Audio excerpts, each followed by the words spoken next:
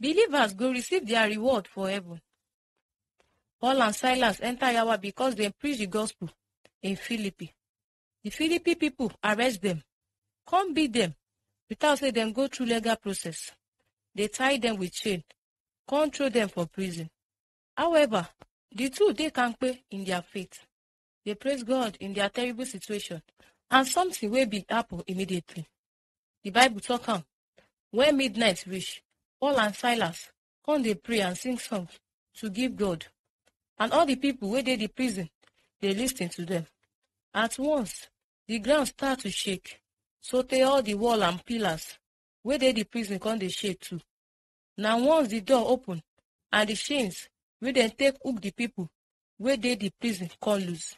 Acts chapter 16, verse 25 to 26. Now wetin happen?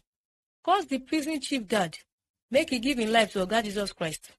Lesson: persecution cannot quench the fire of gospel. Anti-gospel people may try to persecute Christians, but they cannot prevail.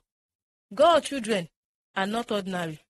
They have been endowed with grace and power from heaven to do exploits and also go extra miles for the sake of God's kingdom. The Holy Spirit of God, they give believers power, won't help them to win over crisis. Since believers get plenty power, they're not supposed to dey fear terror of any kind. Instead, make them stand gidigba with their confession of God Jesus Christ. Come remain kampe to the end. No matter how hard the situation be, God Jesus Christ don't promise the Christian victory. The Savior talk say, I don't tell una all these things, so that my peace go stay with una. Wahala full inside the world, and suffer dey too. But make una heart dey strong, because I don't already win the world. John 16 verse 33. Prayer.